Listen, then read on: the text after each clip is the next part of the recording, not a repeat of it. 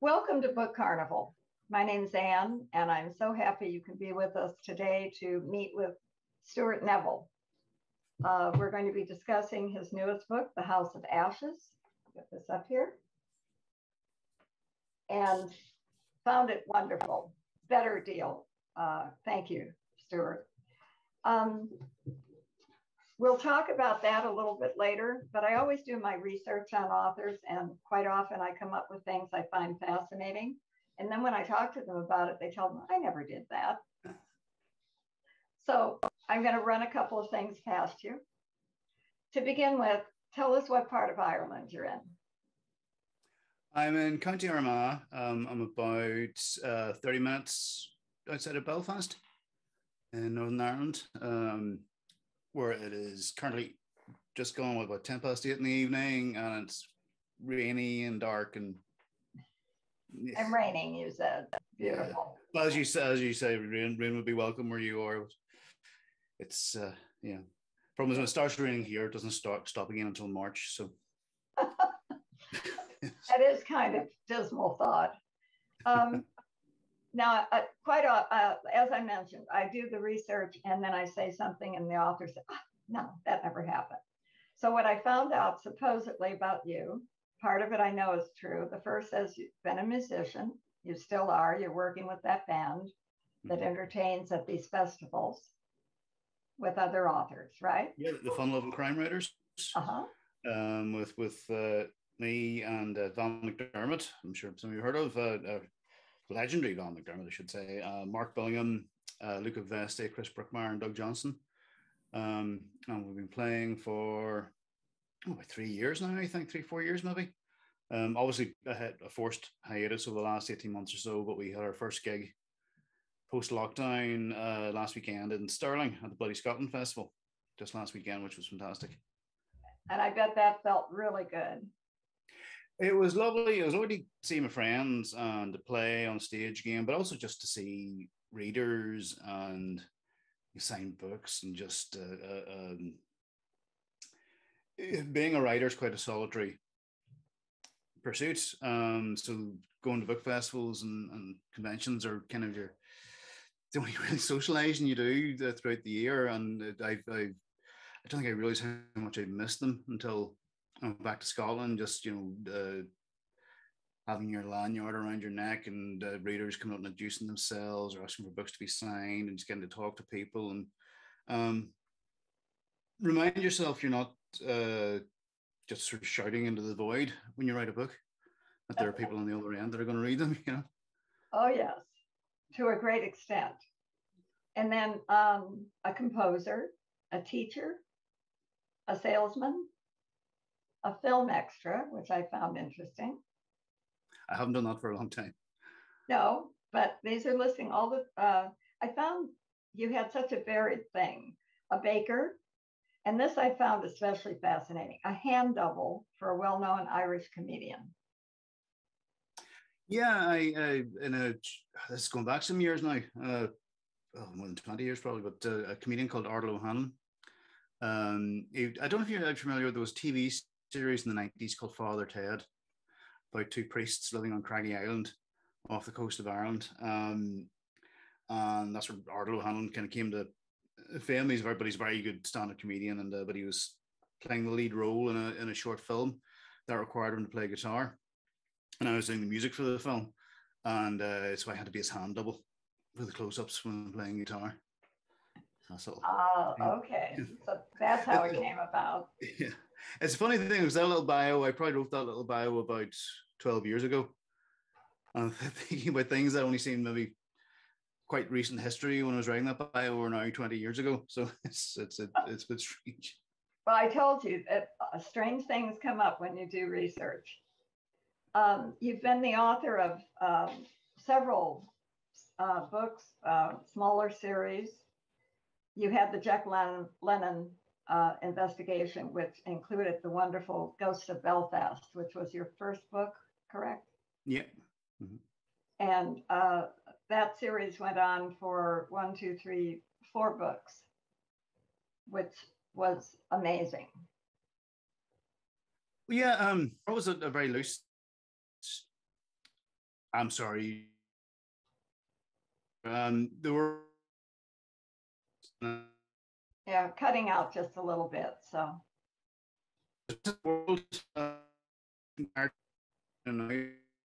so Jack Lemmon started as a very sort of minor character at first, then became the lead character, and then he took a back seat, and Serena Flanagan took over for a few books. Right. So although there you can sort of break them up into different series, kind of all one loose series. And I've never really regarded myself as a series writer in the way that say Lee Child is with Jack Reacher or John Connolly is with Charlie Parker. I've never sort of followed one character for more than a couple of books, really. Mm-hmm. It's more like the approach James Ellroy takes, where he has the same world, but over 3 or 4 books, you might find Dudley Smith becomes a more prominent character and then fades into the background, or it tends to be more the approach I've taken.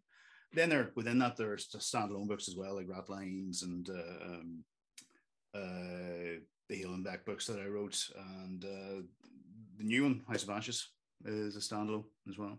Right. But it has, especially the first 4 to 6 had a similar background and a similar environment with them. Yeah. And then, of course, my favorite, which you wrote under the name of Hielenbeck, was Here and Gone and Lost You, both of which I thought were wonderful. Thank you.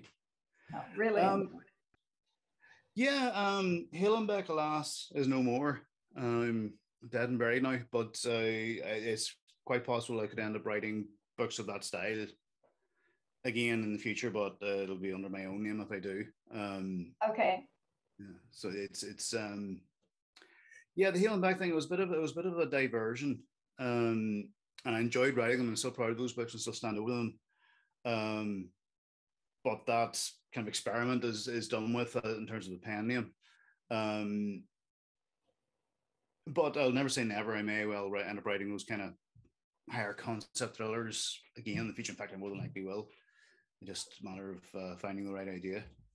Well, I think it also shows your talent in not only writing about what you did in the beginning, but being able to be a completely different type of writer for those books.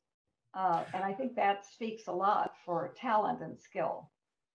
Oh, thank you. I mean, those books are different, and they are that kind of high concept standalone, probably more into the Harlan Coben or Linwood Barclay kind of sphere with those.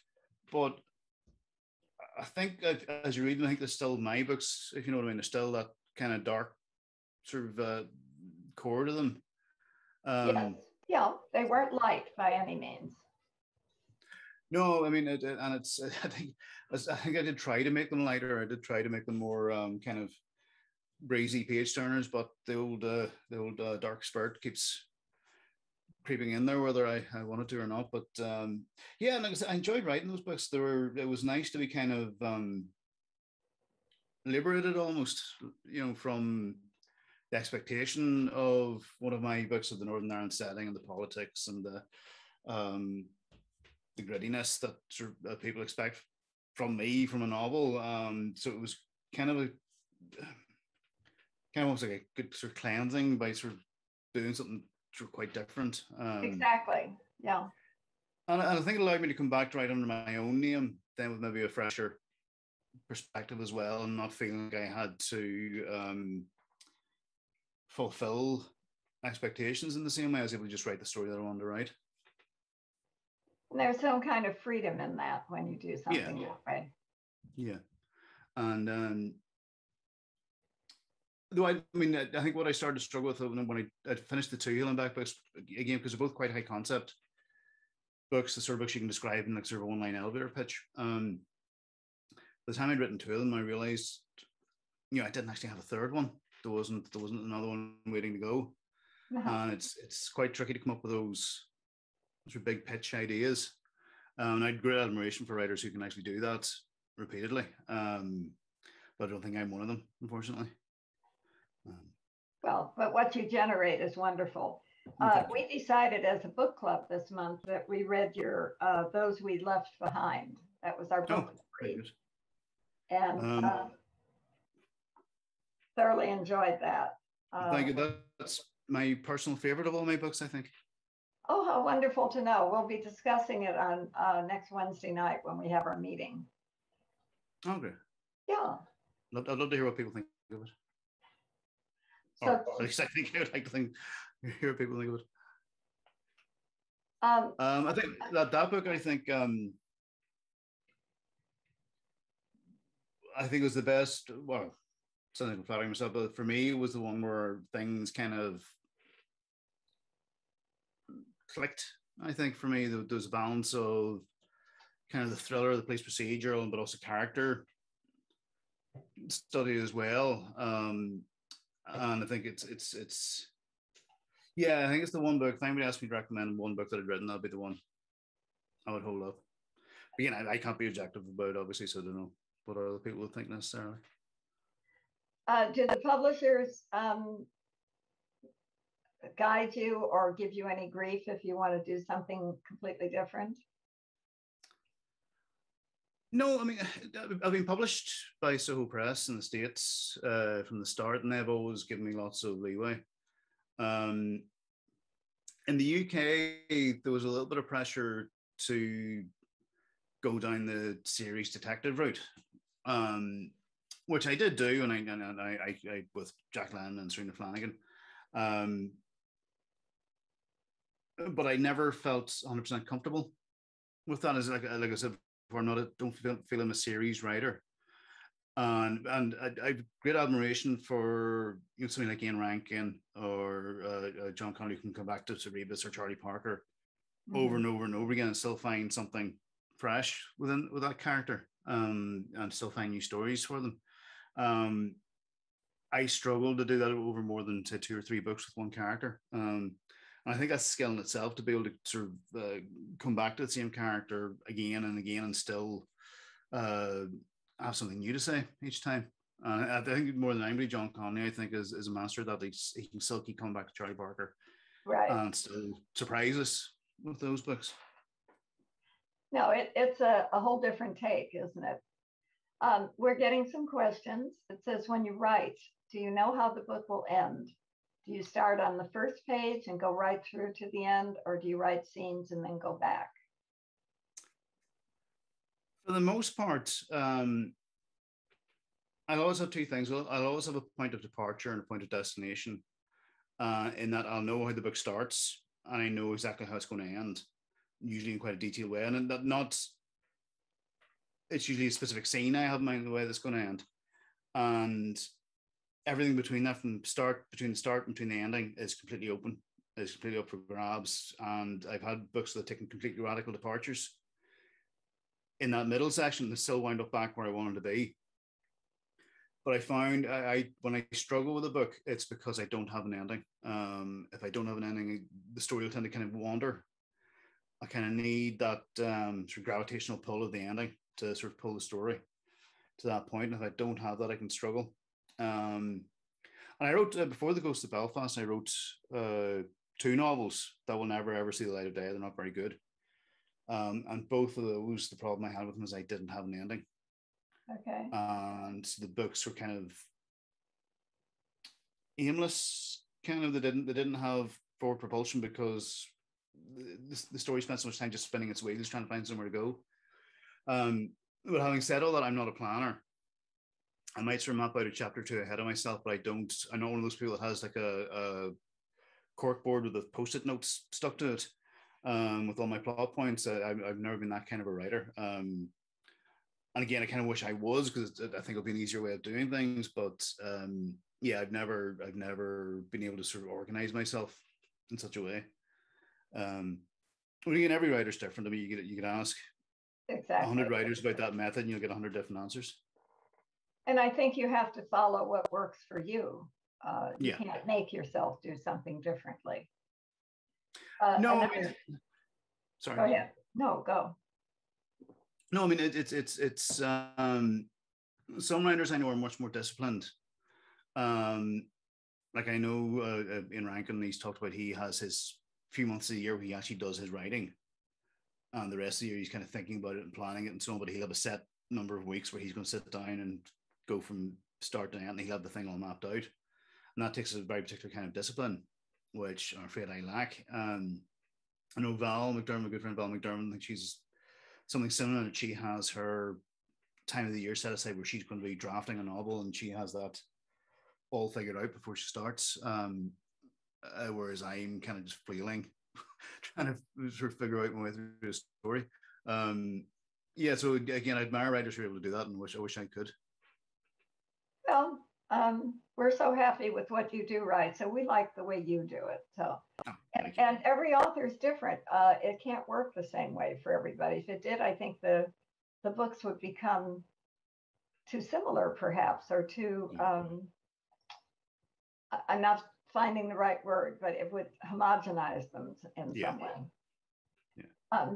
Another question that came up is, when did you know you wanted to be a writer, and why did you pick the type of book you do write?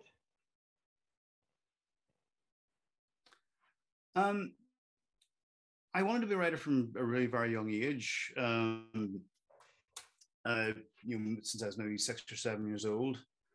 And I'm not sure why, but we always had lots of books. My mum worked for the library service, so we didn't have money to buy lots of books. There were always books coming home from the library. So I was always a reader, and I had this sort of romantic idea in my head of what it'd be like to be an author, and thought that sounded good. Until I got to about the age of 12 or 13, and I discovered guitars and girls as well, and decided instead that I was going to be a rock star. Which seemed to me at that age a perfectly reasonable career path. And I quite clearly mapped out my life. I was going to be a rock star from roughly the ages of 18 to about 35. And I thought at 35, I'd stop being a rock star and become a writer instead. And I kind of did that. Unfortunately, I missed out the rock star part. I didn't find musical fame, unfortunately, but I did get to be a writer after the age of 35. I sort of wound up in that place anyway. Well, you were mentioning earlier my bio and all the different things, and it's a common thread amongst writers, I think, where very often we kind of drift through life until we reach a certain point. We achieve a certain vintage, and then we become writers. And I think this isn't the universal thing. I mean, there are many younger writers that are great and so on, but I think for most people, they need a few miles on the clock. Yes. They need to travel a certain distance in life to be able to be a writer. And I think that's why so many of us sort of flit from job to job in our younger years before we actually wind up writing stories, is because you kind of need that time to find a voice, I think. Life experience really helps, has to help when you're writing, feeling what other people would feel or what you want your characters to do. I think so. And if you're right, if themes like sort of parenthood are coming in, or marriage, or just grown up life stuff, if that's going to appear in your books, I think you have to have lived some of that. I mean, imagination's great, but it'll only take you so far. And it's not even so much in the details; it's in the feeling of things. If you know what I mean, it's the feeling of if some of my stories, the Healing Back books, have involved children in peril, and that's not something I wrote about until I actually had children. And it's hard to, if you don't have kids, it's hard to kind of imagine that protective feeling that you have with your kids. I think you need that. Right. You just need that sort of something. You need to know what it feels like until you actually have your own children. Yeah. Yes. Yeah. I agree with that. It's very hard for someone to intuit that if they're not experiencing it or have experienced it. Yeah. The difference in not to say it can't be done. I know there'll be many great writers who've written about parenthood who don't have kids, but I think it helps and makes it easier to find your way into that kind of thing. any aspect. I mean, you can research and use your imagination to write about anything that you want, but it gets a little bit easier, I think, when you've got some actual experience of it. And you said easier, but did you also find it harder once you had children to put them in peril or in a situation that was dangerous to them?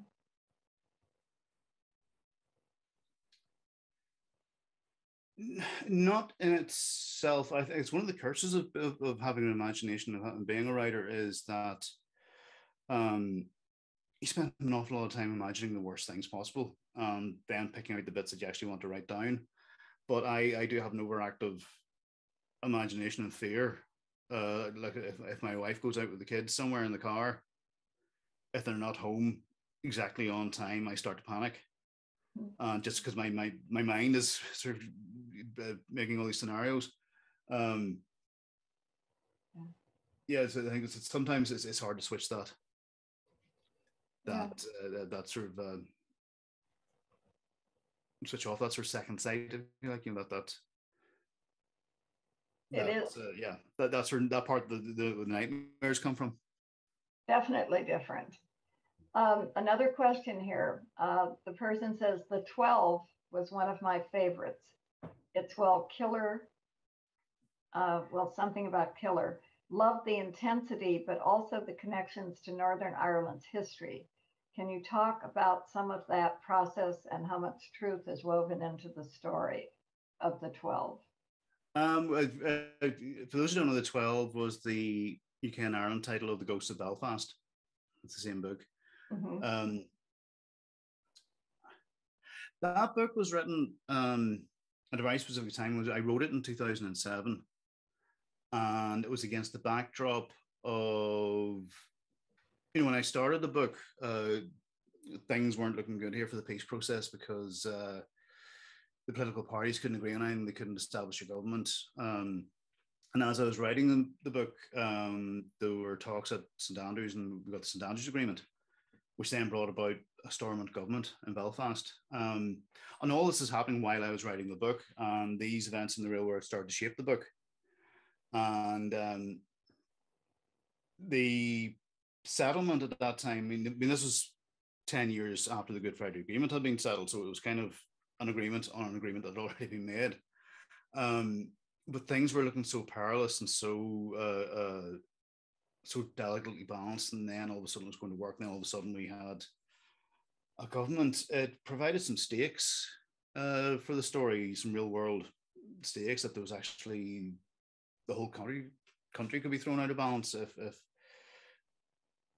the story didn't go the right way.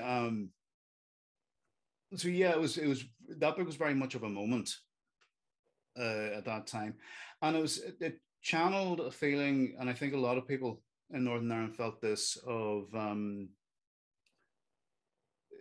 how justice was set aside as a matter of political expediency.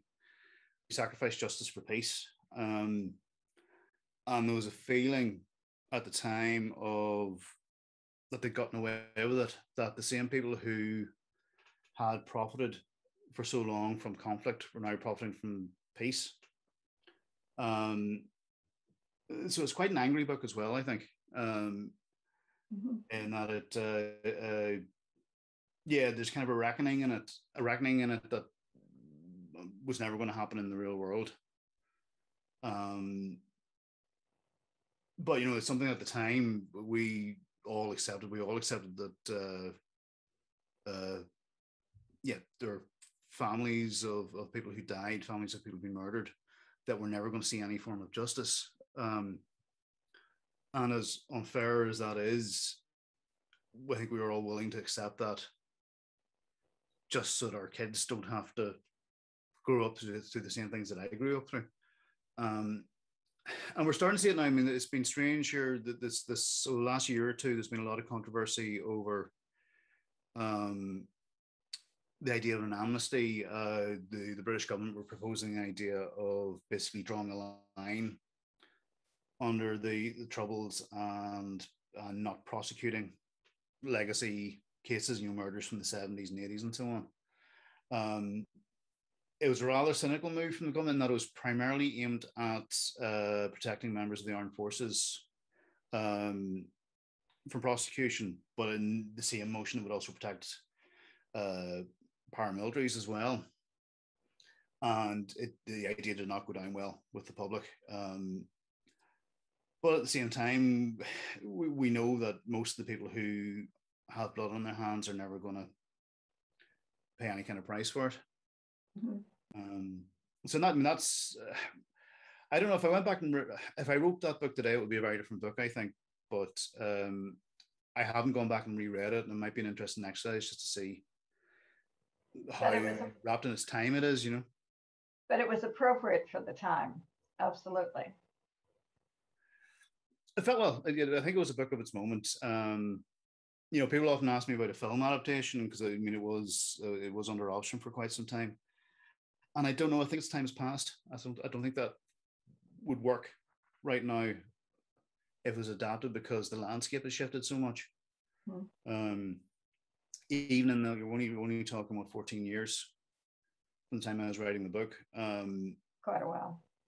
Yeah, I suppose it's nearly a decade and a half, but it's Northern Ireland itself has gone through so many changes since then, and at that time was in the sort of the agonies of change as I was writing it as well. So yeah, it's. I think you'd have to, if you read it now, I think you'd have to be aware that it is a snapshot of a moment in time. Yes. Are there any talks about optioning any of your books? Because they would translate very well to film. Things are talked about now and again. I'll get an occasional email that so-and-so were sniffing around the books. Ghost of Belfast, aka The 12, was under option for about 5 years by Craig Ferguson, the Scottish comedian and American TV host, and that got fairly well advanced. I think that Pierce Brosnan was lined up to play Jerry Field at one time, but I think they just couldn't raise the money to get it made. And then Ratlines was in development with RTE Television, the Irish broadcaster, and that got fairly far along as well as an 8-episode a series written for it and so on. Here and Gone, I've seen a couple of drafts of screenplays for that, but I don't know what the status of that project is. Film options are something you can't dwell too much upon. If somebody writes you a check, you just bank it and say thank you and then forget it, because the chances of anything ever actually getting made are so tiny. So I just look at any option that comes along, just look at it as a couple of mortgage payments and then forget about it, because there's nothing I can do about it. I was closely involved with the Ratlines project, but it was enough to teach me that I don't want to do that again. I don't want to be involved in a screen adaptation of any of the books, because it's just too. I was more of a hindrance than a help with that project, because I was too precious about it. And it's very time consuming for an author. Yeah, I mean, there was. I mean, I did get paid and so on, but it was an awful. There was maybe 18 months, a couple of years, maybe spent going around different scripts and meetings, and quite a lot of work, and then for it to not to mount to anything. Right. I wonder. I mean, I've known a couple of screenwriters who've moved from writing for film into writing novels, and a large part of the reason why they do that is they get so frustrated at nothing actually getting made. You know, I've known people who have made a very good living as screenwriters and never had a single thing produced. Yes, I hear that a lot. Yeah, but I would find that sort of soul crushing to do that. So it's and I think I'm not cut out for that business. I'm not cut out for the film business at all. It's far more. It's not as genteel as publishing. Publishing is generally quite nice.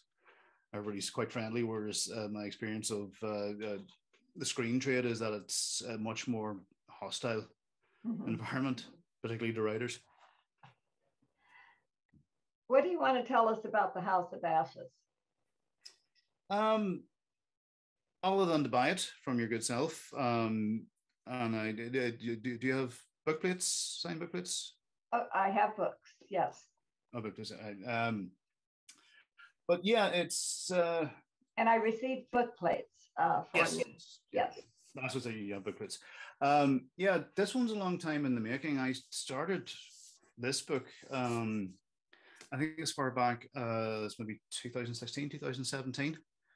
I had this sort of rough idea of a book based very loosely on a real life crime that happened here a few years back. It was a case of abuse within a family that wound up with a pretty terrible murder suicide, a family annihilation. And I kept looking at that story and thinking that I might want to write something about it, but I realized that it was in such recent past, and that there would be family and so on of the victims of this that would be affected, and it would be really very poor taste of me to actually base something on it. So the idea kept moving further and further away from what the real life case was, until it's not really recognizable as it anymore. But I couldn't seem to get it to work. Very often when you're writing a book, I find that I have to take some time and actually just figure out what I've got. You've got maybe an idea of maybe some characters, situation, whatever it is, but you're not quite sure how that's actually going to function as a story. Sometimes I'm not sure if it's a short story or a novella or a novel, or maybe it's a screenplay idea, and it takes a while maybe to figure out what you've actually got. And this book took a long time. I couldn't figure out what was going on with it. And I kept writing maybe 4 or 5 chapters, maybe a few thousand words, and then deleting them, realizing it just wasn't working. And it wasn't until I read a book called Country by an old friend of mine called Michael Hughes, who's from Armagh area, same as me. And it's a retelling of the Iliad. It's a much more readable book than it sounds from my description here. It's a retelling of the Iliad set in the border counties of Ireland at the end of the Troubles. And it's written entirely in a vernacular voice with a very, very strong accent. And when I read that, I realized that's what I needed for the point of view of one of the characters in this book, Mary Jackson, we meet her as an elderly lady at the start of the novel. And then we go back about her childhood in House of Ashes as a child. And her chapters are written from her point of view in Northern Irish vernacular, and a lot of dialect from Ulster Scots language. And once that clicked, I was then able to start writing the book, and I wrote Mary's half of the story, along with a story that's set in the present day. Mary's story takes place 60 years ago. I should go back and sort of describe the premise of the book, really, shouldn't I? For this to make sense. Just a bit. The book opens with a young English woman called Sarah Keane, and she's moved to Northern Ireland with her husband, who's from here originally, and they've moved because she's had what's kind of vaguely referred to as a nervous breakdown, some sort of incident, which we later find out was a suicide attempt. So his father is a property developer and has bought this house that was almost destroyed in a fire, and has rebuilt it and refurbished it, and they move into this house. But as soon as she's there, Sarah realizes something isn't quite right, including these red stains on the stone floor. No matter how many times she washes them away, they keep coming back. And they're in the house for 3 or 4 days, and the third or fourth morning, there's a hammering on the front door at 6 a.m. And she goes to the door, and it's an elderly lady called Mary Jackson, who's screaming at her, demanding to know why Sarah's in her house, and what has she done with her children. And Sarah's husband appears and whisks Mary back to the care home that she's been living in. So Sarah's disturbed by this, and she starts to look into the history of the house and discovers that something terrible had happened here 60 years ago, that Mary was at the center of. And as she starts to explore it, we start to see from Mary's point of view what actually happened 60 years ago.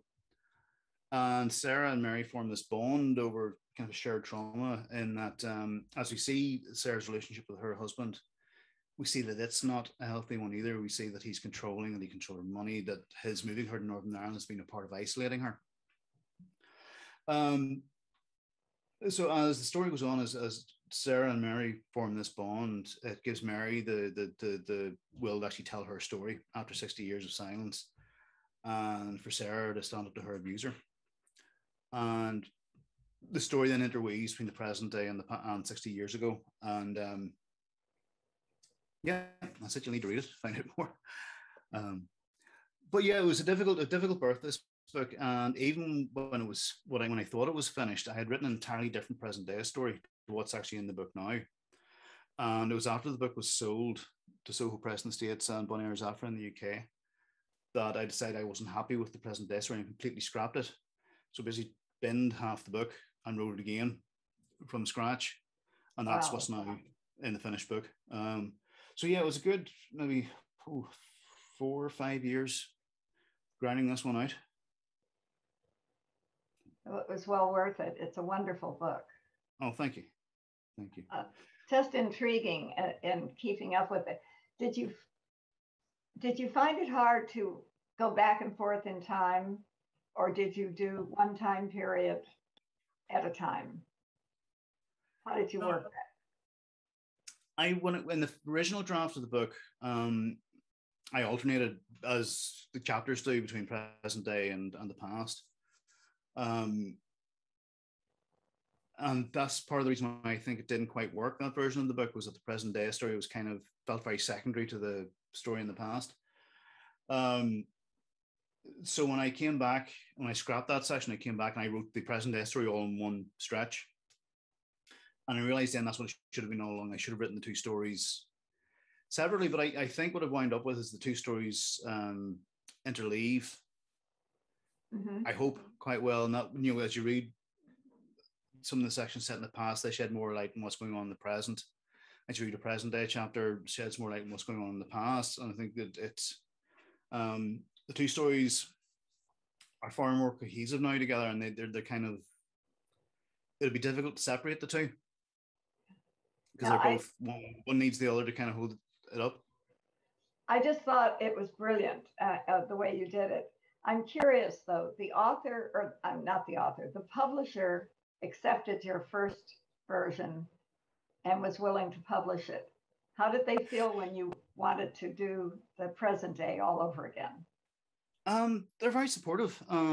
It's Soho Press with my editor Juliet Graham's, who has been a good friend of my editor for some years now. She's amazing. Oh, you know Juliet, yeah.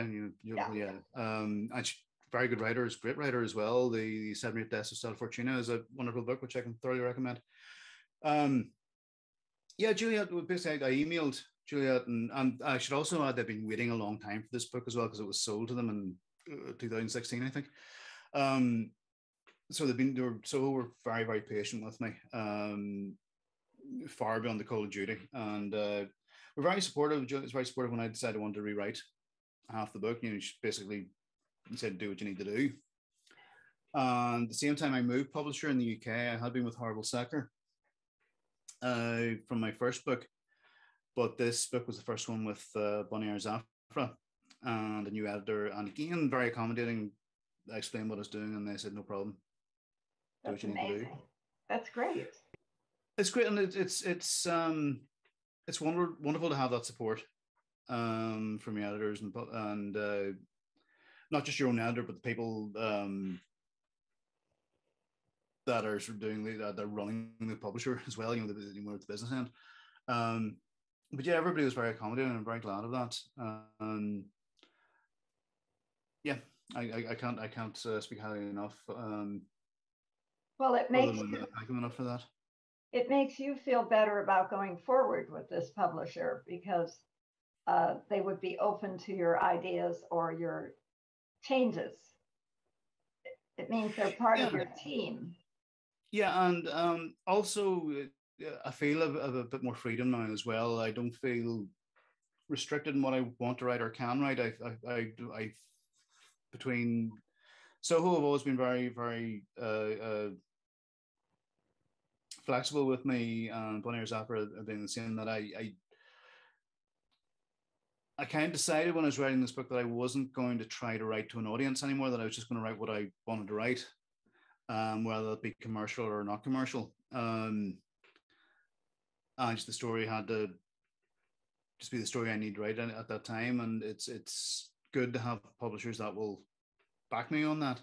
Yes. And it doesn't make things easy for them when they're trying to pitch books to, particularly in the UK, to supermarkets and so on. And it makes them harder. It makes it harder to sort of find my particular bracket on the shelf. Yeah, no, they've been very good in helping me do this. I think that's wonderful. Do we have any more questions? I've got a couple here that don't relate to the book, but you've talked about your process and how much truth is woven into the various stories. One of the questions is, how many guitars do you have? Because they're looking at your background, which is so impressive. And do you listen to music as you write? If so, what kind?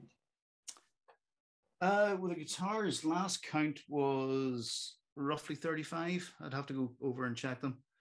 Some of them I've been building guitars is my big thing during lockdown, during the pandemic, because I started building guitars, including that one right there I built,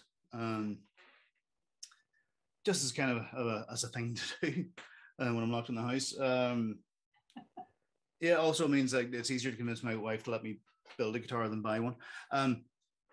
But I do listen to music. I know a lot of writers can't listen to vocals when they write. An awful lot of writers will have to have instrumental music, but I'm okay with vocals. I can kind of have it there as a sort of background noise. And it could be anything and everything, anything from Kiss to Van Halen to Miles Davis to some old blues, whatever. It's all sorts. There's nothing I find. I don't find any one kind of music more conducive to writing than another. That's great. The variety is good. It is. It is. I haven't been able to because of the pandemic, but I used to go and write in my local library. And music was an important thing there because I put headphones on and I could the music became a wall between me and everybody else in the library. Sure. And I still have it on when I write, but it's unfortunately I haven't been able to do that now since way back in the old days. I had a question and it's kind of fading on me because I was looking at something here.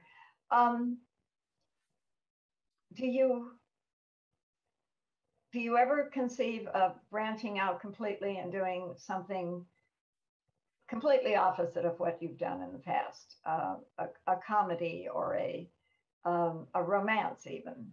Mm. Do you ever think of that, or is that not something that would appeal? I've actually discussed the book ideas with my wife. We've talked about maybe trying to co-write something. I'm saying this publicly now to try and coax her into actually doing it. My wife is actually a good writer, but she insists she can't write, but I know she can because I've seen her writing. And I think we could write she could write and I could maybe add some punctuation to some good romance fiction. But I did once try to write a comedy screenplay. And I think I wrote about 10 or 15 pages.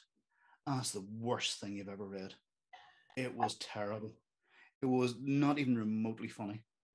It was so bad. I sometimes dig it out and just read it again just to remind myself how bad it was and that I should never ever try to write comedy.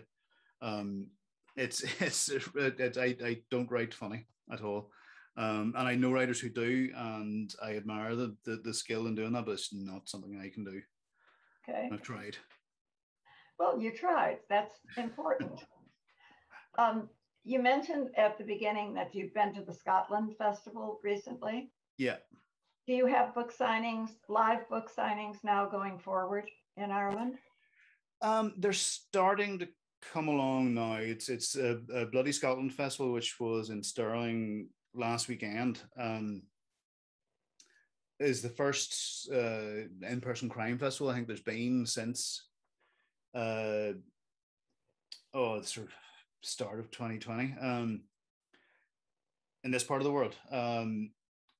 It was fantastic. I think live events are starting to trickle in. very slowly though. I think people are. It's. I think it's as much as people want to get out and start doing things again. There's also, I think, a little bit of fear of it as well. I think it's maybe people might be reluctant to actually leave the house now that we've been sort of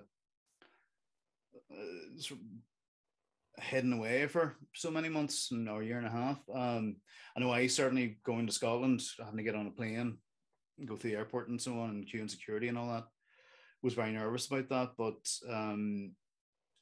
having to sort of tell myself that this is it now. This is the world we have that we're left with to deal with post-pandemic, and we have to just trust the vaccine to do its work and try and get on with things. So I think you'll see things starting to pick up more in the spring. I think people are maybe a bit wary now of the winter coming on, and the case rate has been so high here in Northern Ireland and throughout the rest of the UK and Ireland that people, I think, are still cautious and will be more so over the winter.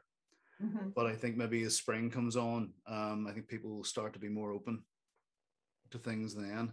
I know there've been a few books, I've seen a few authors posting about actual in-person events over the last few weeks, but I think they're still quite rare. I think it will be for a while yet. Yeah. We're going to try, I have several set up for October with fingers crossed that it's going to work. September had a few which we converted to virtual because things took a nosedive again. Yeah. But I'm hoping that we can go forward with the ones in October. And I said earlier, whenever my next book comes out, I'd love to get over there and come and see you in person again. It's been too long. I love that. Anybody else? We're kind of running out of conversation here. I don't see any other questions. Tell us, what authors do you read? Oh, what have I been reading lately? I've been reading some more local authors recently, Northern Irish authors, like Sharon Dempsey. An excellent book out this past year called Who Took Eden Mulligan. Brian McGilloway. He won the Theakston's Award for a book called The Last Crossing, which is terrific. I'd really recommend that. I find I'm less inclined to read crime these days simply because just because I write it, so I'm less inclined to read it. But I was reading, for example, there's a new translation of Into the West, The Monkey King. The translator's name I can't remember. The Chinese sort of epic from the 17th century, I think it's from. That and there's a really good book I've just been reading by Kia Abdullah, and the title of the book has gone out of my head. I also read, I really enjoyed Rabbit Hole by Mark Billingham, a good friend of mine. But it's a particularly good audiobook. I don't know if it's been released this way in the States, but there's an actress called Maxine Peake who did the narration on the audiobook for this, and it's really good. Okay. I quite often I'm probably more likely to read an audiobook these days than I am a physical book, because it makes it easier to turn off that analytical part of my brain, where if I'm reading a novel, I'm constantly reading thinking, oh, I wouldn't have phrased it like that, I wouldn't have used that word, I can't stop those wheels turning and just allow myself to read a book. So an audiobook sometimes is a good way to bypass that. So I'm quite an advocate of audiobooks, and I believe in the States you sell audiobooks through the store, and there's yes. Yeah. So I'm a big fan of audiobooks. I find a lot of people like it for when they're getting ready in the morning, or when they're driving to work, or jogging, or whatever they're doing, when they couldn't sit and hold a book. They find that helpful. I haven't gotten to that point yet. I know there's some wonderful narrators out there, and that makes all the difference in the world. Who does your books? Well, there've been a few different ones. There was Jared Doyle did a lot of the earlier books, and I know he was very popular with the listeners. Ghost of Belfast I remember it particularly well as an audiobook. It was Audible's #1 bestseller a couple of times. He did a really good job in the narration of that. There's my short story collection, The Traveller and Other Stories. I don't know if it's the same narrator elsewhere, but the audiobook that was here was by a guy called Alan Turkington, who did a really good job. And there's a new narrator on The House of Ashes. I haven't had a chance to hear it yet, but I'm going to try and give it a listen if I can. It's a little bit unsettling to listen to your own books as an audiobook because the narrator never phrases things the way they sounded in your head. You know, you're constantly listening, go, no, that's you're emphasizing entirely the wrong word there. So yeah, but I'm going to give that a listen. But yeah, no, audiobooks we're very fond of audiobooks in our house because we tend to buy the physical book and the audiobook, and sometimes switch between the two as we go. Sure, that sounds like it works. I want us to stay in touch because if you make it over to the US, we certainly want you at Book Carnival. Wouldn't want to miss the chance. If no one else has any other questions, anything else you wanted to tell us, Stuart, you've done a wonderful job, but anything else you wanted to throw out there? Just to keep supporting your local bookstore as much as you can. I said this repeatedly that in the early days of my career in the States, when the big chain bookstores didn't really want to know, it was the independent bookstores that were hand selling The Ghost of Belfast, so You and Orange, and like Murder by the Book in Houston, Texas, Poison Pen and Scottsdale.